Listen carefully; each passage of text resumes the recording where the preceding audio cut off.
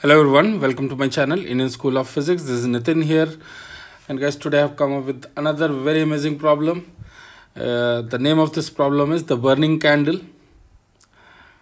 So here is the statement of this problem. A candle is made of a conducting material of conductivity K and having cross-section radius of R0 and length L0.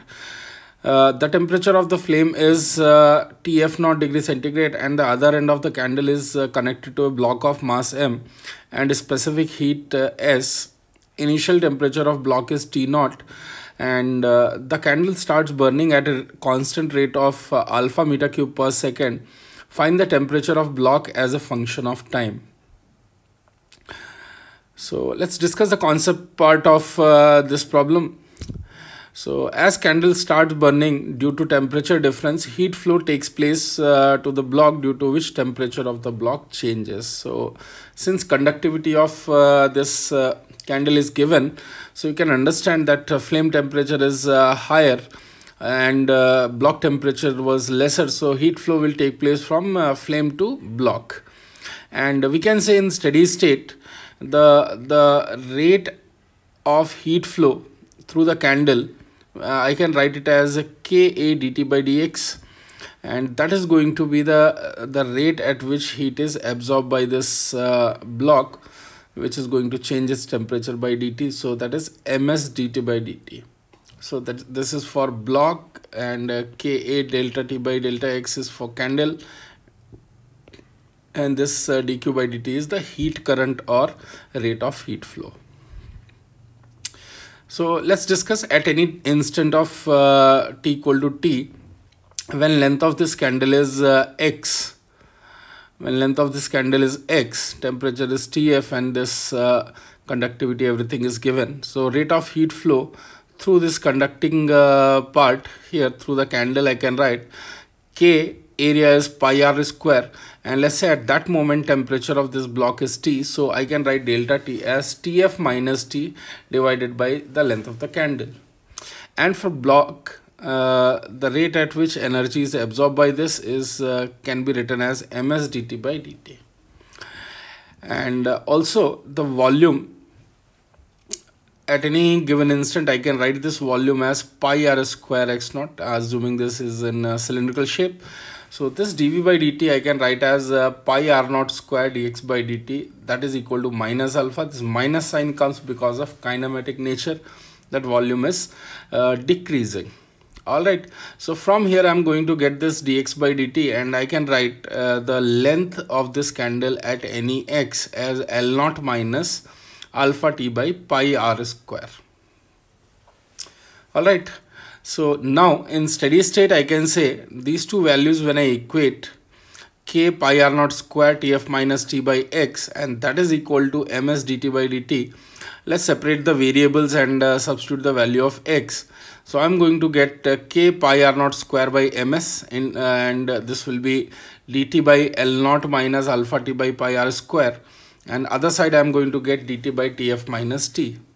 So when temperature of the block goes from T0 to Tb, time goes from 0 to general time t. And these are very standard integral in JEE physics. You would have seen it at many places, RC circuit, LR circuits, and many heat problems also. So here you can see that these are just some mathematical adjustment. When you just integrate, it is in the form of f dash x divided by f of x dx, which is ln of fx. I am bringing in that form, and when I am solving it, I am going to get this equation. Both terms are going to become ln. I am not explaining this mathematical part. I think most of you will be okay with this. You can do it. So when I simplify, I am going to get this temperature of block as Tf minus T0 times L0 divided by L0 minus alpha t by pi r naught square to the power minus K pi square r naught to the power 4 divided by ms alpha. So let's check the boundary conditions about the validity of the answer of this problem. So you can see at t tending to, when t is 0, temperature of the block is T0, right? So let's see here, at t equal to 0, this is going to be 1, so this power is going to be 1, and here tf minus tf, this is going to get cancelled, tb is equal to plus t naught. So this is validating our claim. And similarly, t tending to infinity, finally when after infinite time, definitely let's assume by that time temperature, imagine the length of candle was still there. In that situation you can say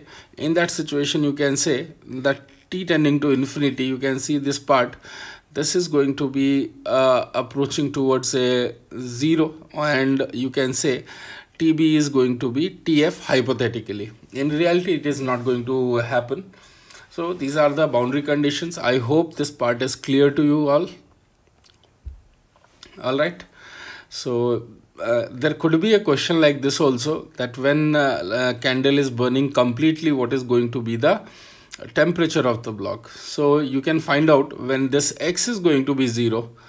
When this x is going to be 0, you know the time. So when you substitute that time value here, you will get the answer for temperature of block at that moment. So all these boundary conditions you can verify. So guys, this is going to be the final answer. I hope you have enjoyed this problem. It's a kind of new problem and different approach, though concept is very simple, very important for JEE Advanced exam. So if you have enjoyed this video, please like it, share it with others, and if you haven't subscribed my channel, please subscribe it.